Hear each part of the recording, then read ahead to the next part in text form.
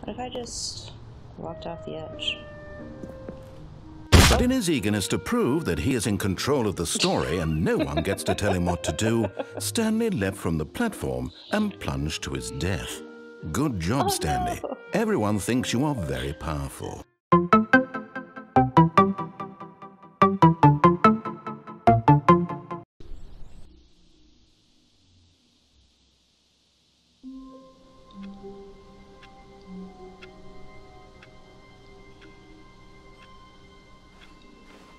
All of his co-workers were gone. What could it mean? Stanley decided to go to the meeting room. Perhaps he had simply missed a memo.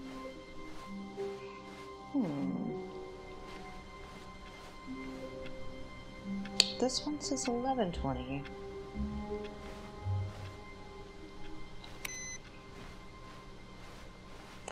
Oh, wait. No.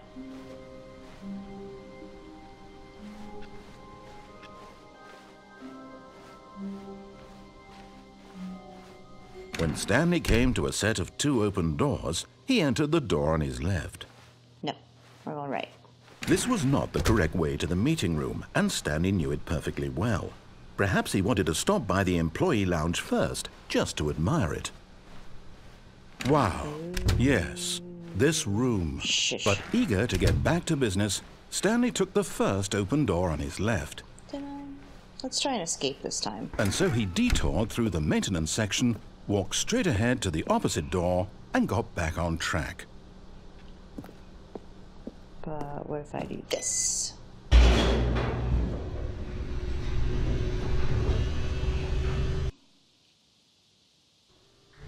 But Stanley didn't want to go back to the office. No. He wanted to wander about and get even further off track. Yes. So now in order to get back, he needed to go, from here it's, left. Left. Oh, no, it's to the right, my mistake. No, not the right. Why would I have ever said it was to the right? What was I thinking? It's clearly... Oh dear, would you hold on for a minute, please? Now, let's see. We went down right, left, down, left, right. Yep, okay, yes. I've got it now. This story is absolutely, definitely this way.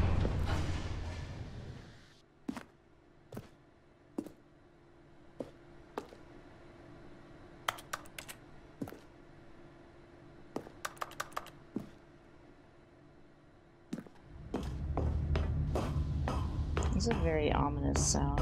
Oh. No. This isn't right at all. You're not supposed to be here yet. This is all a spoiler. Quick, Stanley, close your eyes. Okay. We just have to get back to, oh, who am I kidding? It's all rubbish now. The whole story completely unusable. How about, rather than waste my time trying to salvage this nonsense, we'll just restart the game from the beginning. And this time, suppose we don't wander so far off track, Okay, from the top. But...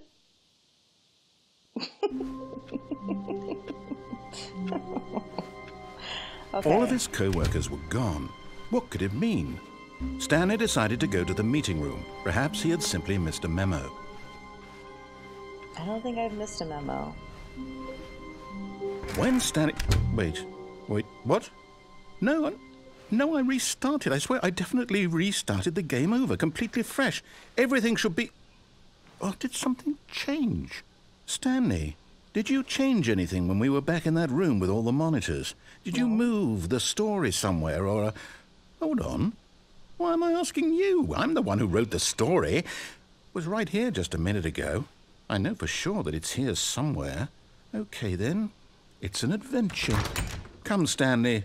Let's find the story.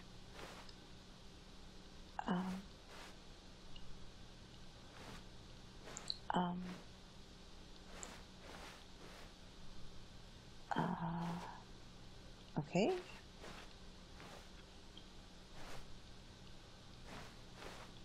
Story? Right this way?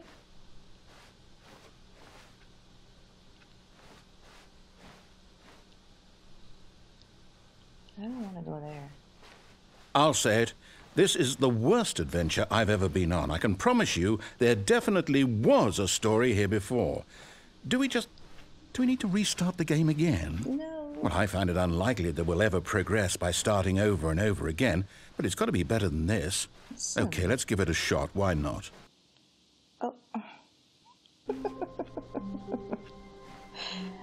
All of his co-workers were gone. What could it mean? Stanley decided to go to the meeting room. Perhaps he had simply missed a memo.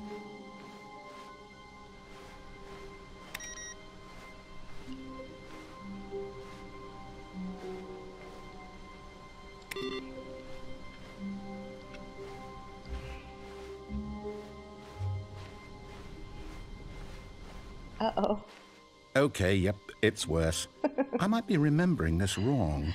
It's possible the story is back where we just came from. Why don't we go back the other direction and see if we missed anything? Okay. I can't even try to open that door. Aha! I knew we'd missed something. The story. Here it comes. What?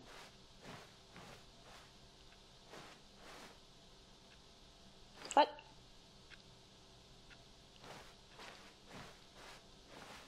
No, wait. Never mind. Not the story.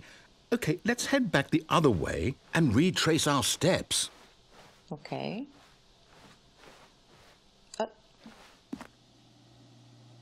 This is creepy.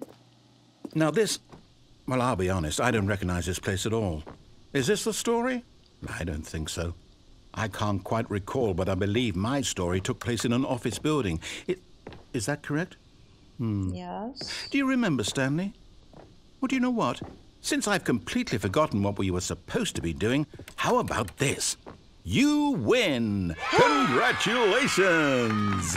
I know you put in a lot of hard work, and it really paid off. So, good job. Thank you. Oh, no. No, I don't feel right about this at all. We both know you didn't put in any actual work for that win. Some people win fair and square, and this was not one of those situations. Okay, I'm getting weirded out by whatever this place is. I don't care what might happen this time. I have to restart. No. All right, I've got a solution. This time, to make sure we don't get lost, I've employed the help of the Stanley Parable Adventure Line. Just follow the line. How simple is that? Trademark. Okay.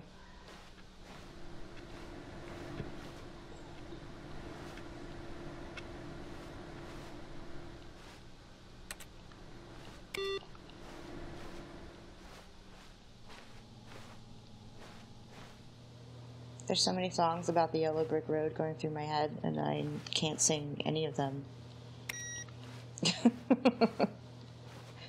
Okay.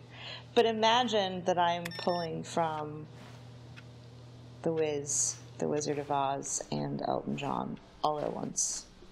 Oh, I left the line. Whoops. My bad. I can go in here now! Solitaire! Oh, I can't turn that one off. Lame. Okay. This is fun. You see? The line knows where the story is. It's over in this direction. Onward, Stanley, to destiny. Though, here's a thought. Wouldn't wherever we end up be our destination, even if there's no story there? Or to put it another way, is the story of no destination still a story? Simply by the act of moving forward, are we implying a journey such that a destination is inevitably conjured into being via the very manifestation of the nature of life itself? Okay, Stanley, I need to follow this train of thought for a minute. Just stick with me. Now, we can both agree that the nature of existence is in fact a byproduct of one's subjective experience of that existence, right? Okay, now if my experience of your existence rests inside of your subjective experience of this office, is this office in fact the skeleton of my own relative experiential mental subjective construct? Whoa. Hang on. That got a bit weird back there. Well, I'd like to apologize. Not sure where I was going with all that. You know what? I think what we need right now is a bit of music to lighten the mood.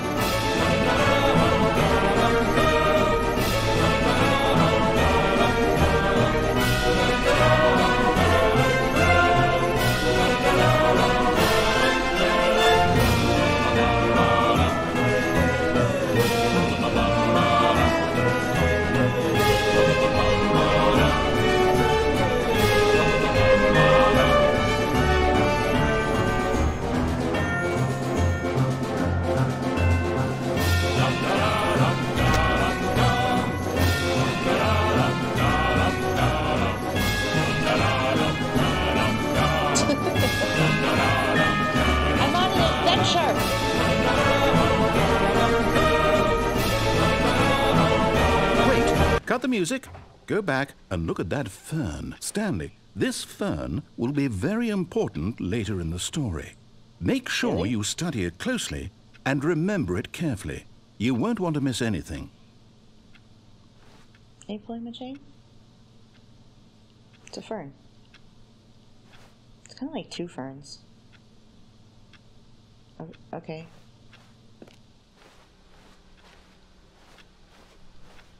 Wait, what? We're back at the office? No. Line, you do know we're looking for the Stanley Parable, right? The story? Is any of this ringing a bell? Oh, no, not again. Line, how could you have done this to us? And after we trusted you, after everything we've been through, you... Oh, I can't take this anymore. To hell with it. Restart. Okay. You know what, Stanley? I say forget the adventure line. What's it ever done for us? Nothing. We're intelligent people, right? Why can't we make up our own story? Something exciting, daring, mysterious. Ooh, this all sounds perfectly doable. Why don't we simply start wandering in, well, I don't know. How about this direction? New things. Now, yes, this is exciting. Just me and Stanley forging a new path, a new story. Well, it could be anything. What do you want our story to be? Go wild. Use your imagination. Whatever it might be, Stanley, I'm ready for it.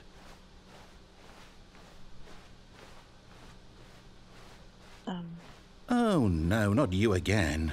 Stanley, I'd also like to veto the line from having any role in our awesome new story. No lines or monitor rooms. Just don't acknowledge it, and we should be fine. TM. Okay, bye, line. Ooh. Ah, a choice. We get to make a decision. From here, the story is in our control. How important we mustn't squander the opportunity. In fact, I believe I need a minute to think here. Just walk in circles for a minute. Okay, so I know that each door has to lead somewhere, which means that somewhere, the place where we're trying to go, there must be a reverse door that leads here. And that in turn means that our destination corresponds with the counter-inverted reverse door's origin. So starting from the right, let us ask, will taking the right door lead us to where we're going? And since the answer is clearly yes, then by all accounts, the door on the right is the correct one. Another victory for logic. Come, Stanley, our destiny awaits. Destiny. Oh, hold up, what's this? What? The confusion ending. You're telling me that's what this is? It's all one giant ending? And we're supposed to restart the game, what, eight times? That's really how all this goes? It's all determined? So now, according to the schedule, I restart again. Then what? Am I just supposed to forget? Schedule.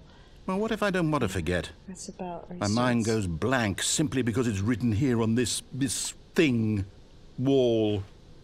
Well, who consulted me? Why don't I get to decide? Why don't I get a say in all of this? Is it really... No, it can't be. I don't want it to be. I don't want the game to keep restarting. I don't want to forget what's going on. I don't want to be trapped like this. I won't restart the game. I won't do it. I won't do it. I won't do it. And the timer stopped? Does that mean, did we do it? Did we break the cycle? The, whatever it is that made this schedule? How would we even know? Will someone come for us? Will something happen? So, okay. I guess now we just wait. You know, I suppose in some way that this is a kind of story. Wouldn't you agree? I'm not quite sure if we're in the destination or the journey, though they're always saying that life is about the journey and not the destination. So I hope that's where we are right now. We'll find out, won't we? Eventually. Well, in the meantime, if you... Oh my goodness. This is different.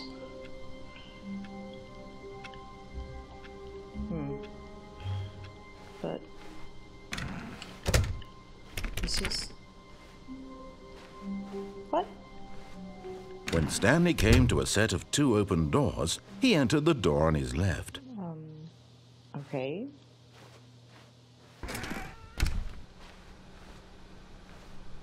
Okay.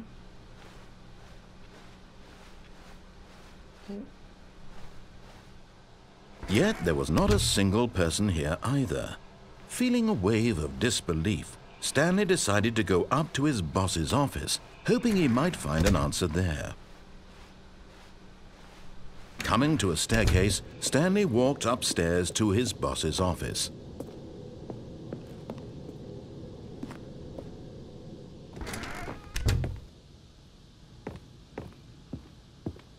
Okay, I think we all know the drill by now. Blah, blah, blah. Dark secrets, the keypad. Stanley pushes some buttons. Oh, hey, look, it's a new passageway. Quelle surprise. Quelle surprise.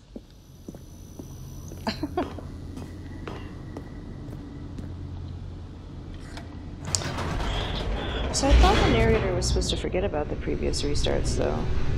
I mean, it's still new, I guess.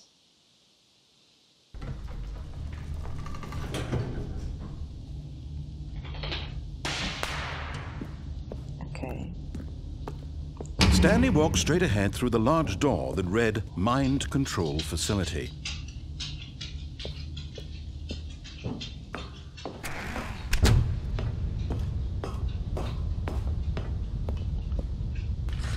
The lights rose on an enormous room packed with television screens. What horrible secret did this place hold? Stanley thought to himself. Did he have the strength to find out? But I already know now. Bam. Now the monitors jumped to life, their true nature revealed. Each bore the number of an employee in the building, Stanley's co-workers. The lives of so many individuals reduced to images on a screen, and Stanley, one of them, eternally monitored in this place where freedom meant nothing. Nothing.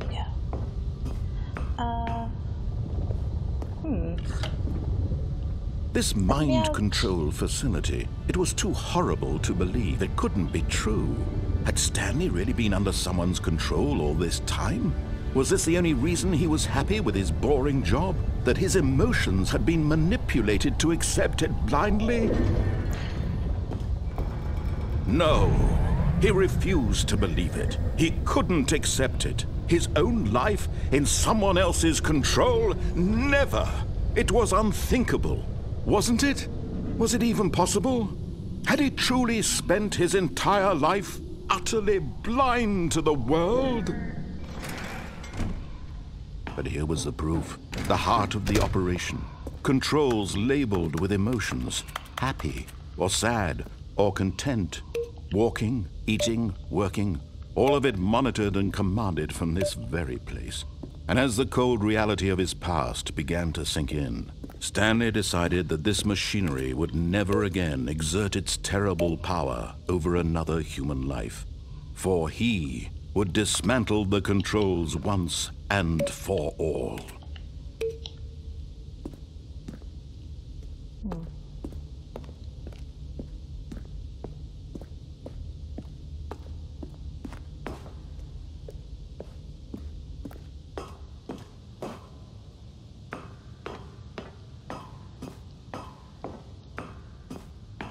And when at last he found the source of the room's power, he knew it was... Oh, Stanley, you didn't just activate the controls, did you? After they kept you enslaved all these years, you go and you try to take control of the machine for yourself. Is that what you wanted? Control? Yeah. Oh, Stanley, I applaud your effort, I really do. But you need to understand, there's only so much that machine can do. You were supposed to let it go, turn the controls off, and leave.